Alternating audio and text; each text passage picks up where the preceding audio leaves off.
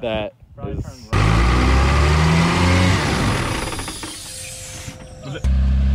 Oh, dude! What a...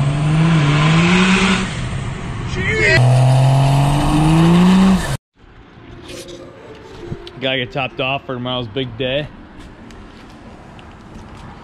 So we got a smokestack. Because it's freaking diesel light. Today's video is sponsored by Smokestack Beef and Cheese.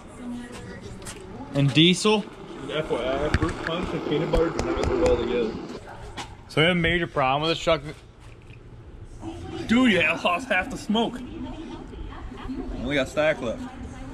Should I eat it? Lexi's like, yes. That's COVID. So, major issue with this truck nowadays too. Believe it or not, is another issue. Fuel gauge doesn't work, so I average about 3 or 4 miles of the gallon. So the full tank, I think it's 36 gallons. So we'll have to fill up at like 100 miles. Should be safe. You want to get stranded. All right, people. So we gotta bring our freaking super minty clapped out third gen here. I'm gonna put the factory wheels back on because tomorrow I'm gonna make a super sick purchase. But it's like a long trip. It's like 2.5 hours, so I don't want to be freaking driving around for 2.5 hours with the boggers, freaking shaking my teeth out because they suck. So gotta get that pile in here and get the factory tires on it. It's gonna look really freaking cringy. I'm not excited about it, but the ride will be nice at least.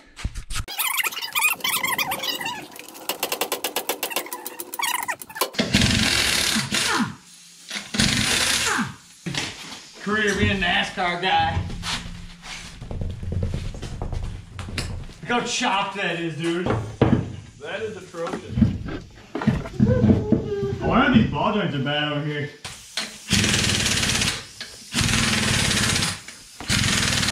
Got them switched over. Pretty freaking cringy. Might throw up a little bit off camera, but you know, what are you gonna do? But new trailer we're getting is also way freaking heavier. There's gonna be way more tongue weight, so we got a set of airbags coming for this bad boy. Freaking, we got her all tools are out of her. She looks naked now. But we're in total hybrid mode. We're trying to get like at least 10 miles of the gallon. So we're gonna do good on fuel, dude. That's good.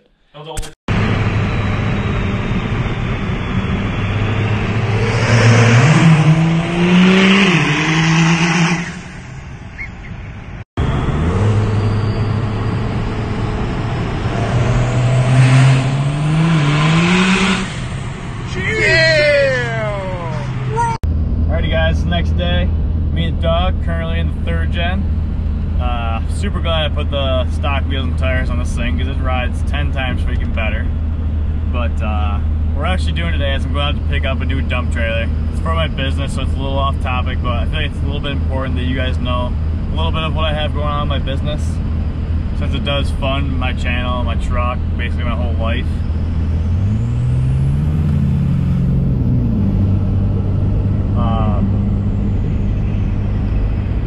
And it's also a brand new trailer. I mean, who doesn't want to see freaking brand new stuff?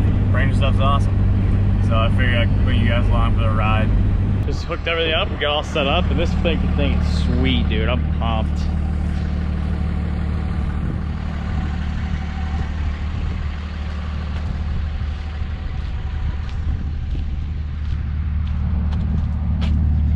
I got all the nice short sides because I got a little baby Kubota, and we got to make sure that she can reach up in there to dump. But this thing's freaking sweet, and they even threw me in a nice freaking hitch. It's all solid steel, but we gotta freaking hurry up and get back to we gotta hurry up and get back home. We gotta make it for the appointment to go look at cars. So lots going on today, a lot of running. Show you guys the fiance's new whip. Thing's freaking minty.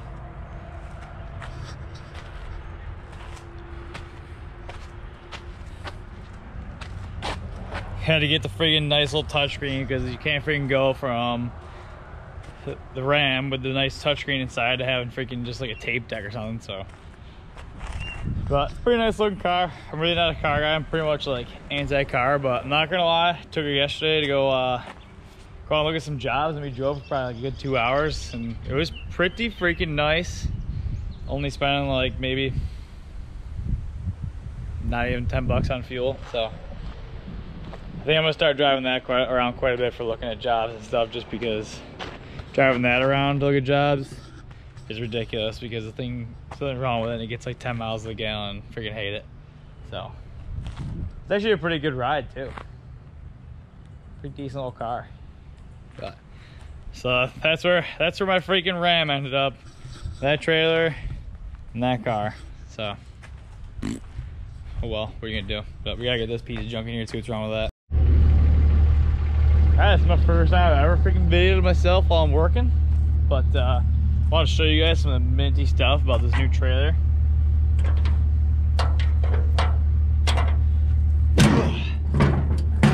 So these gates, you just fling them open, and they got a little pin that latches automatically all by itself, which is really freaking nice. You don't gotta go around the other side of the gate and tie the gate back, which is freaking mint.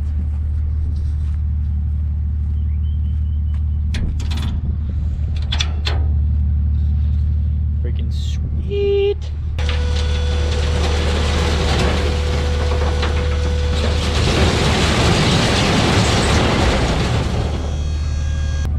Oh my god, that's so cringy. Listen to all that concrete slide down there. Oh my god, look at it. I think the only other person in the world that can spend that much money on something and not cringe when they throw rocks at it or scratch it is probably Whistling Diesel. I think he's got us all beat at that. Now here's another thing that's really sick, and like most new dump trailers have this, so it's not just this trailer, but my old trailer had to, actually it's right there, freaking piece of junk. Had to take the ramps from the sides, walk all the way around over here, and put them on the back, which doesn't seem like a big deal, but they weigh like almost 100 pounds, so. They're down here now on these guys, which is really nice. You just slide them out of there.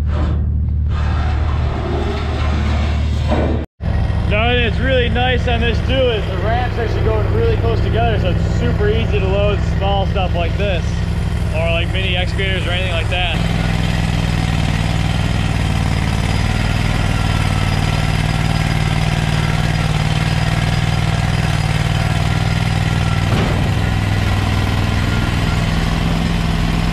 First thing in the morning, waiting on some guys to show up, waiting on the truck to show up, but pouring a concrete patio today, and I figured it'd be cool to do a little time lapse of it, just to fill in with the channels, or just to fill in for this video, since this video's pretty much been all about work stuff. So I figured it'd be kind of cool to throw in there.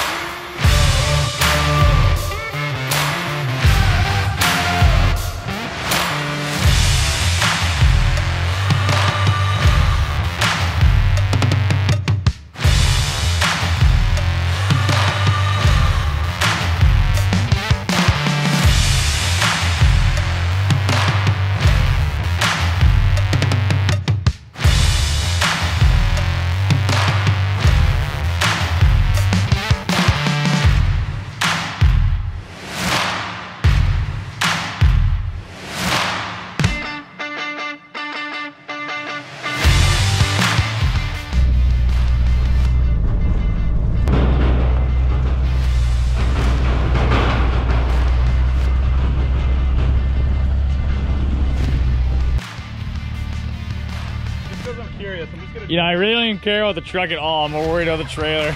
Let's see if it goes forward.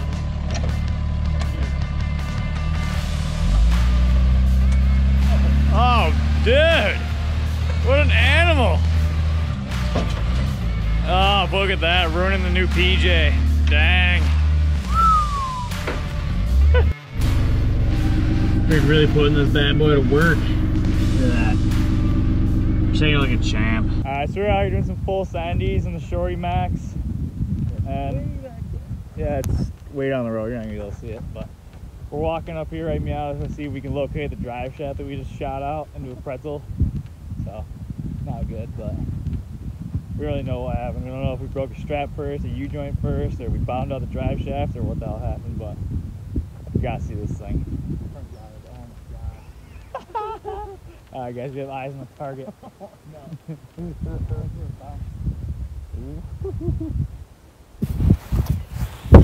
Where's the other piece? The front hit the drive shaft loop. Wow. Yeah. Ooh. Pour it open. The only thing that could cause that is you're just too much power bottoming it out. Oh, there's the bolt for the strap. What? It just fell out of it. The other one's in there. They're in there. What? Yeah. Oh, dude. That doesn't have to say keeping. Wow. What the freak? And turn. That is, right, you're never gonna forget that image right there. That's great. Look at the damage in the road where this thing came out. Oh my god. You go down, go all the way down to the end of the street. That is so insane. There's a blue.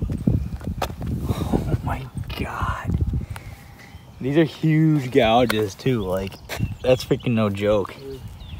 Okay, so we're currently flat towing back to Blake's house. But yeah, it's been too many times, you know? Freaking flat towing like this, it's always me and Blake. Seems to be. Every time, no matter what. Me and Blake, flat towing. At least we're getting good at it, I guess, so that's a good thing, but we really know what happened to it yet. We're gonna diagnose a little more when we get to the house, but all we know is it did a lot of freaking damage, so kind of a bummer, but so that's these things when you're working with something that's not supposed to be the way it is, and everything's custom made and all that. It's just the problems you deal with when you do stuff like that, but we gotta get this bad boy back to the house and see what we got going on. Down here to the truck now, take a look at the damage.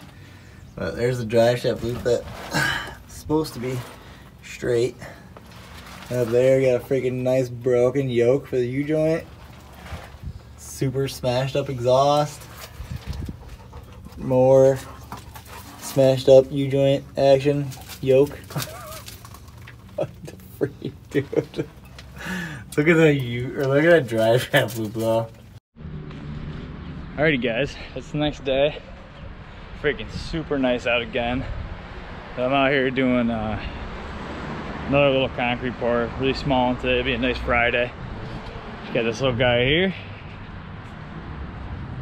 Hoping this freaking sun's gonna hit this thing soon so we can get the heck out of here, but it's still super wet, so we're waiting on that to dry. But hopefully I'm not boring you guys with the concrete stuff and what I do for a living. I figured it would go good with the dump trailer since that is for my business. And they're obviously running really short on things to post on the channel now with all this stuff going on, because now there's no events going on. I can't go anywhere down to the truck, can't really do anything. So how many times am I gonna drive around and freaking floor it? I mean, I'm sure you guys will love it, but my bank account doesn't. But got the doggo here today. I always bring her with me and stuff like this. I'm gonna be waiting a long time for stuff to dry, so me and her can waste some time and go for a walk. But like I said, hopefully I didn't bore you guys too much with this video. But that's all I got for you guys today, so thanks for watching.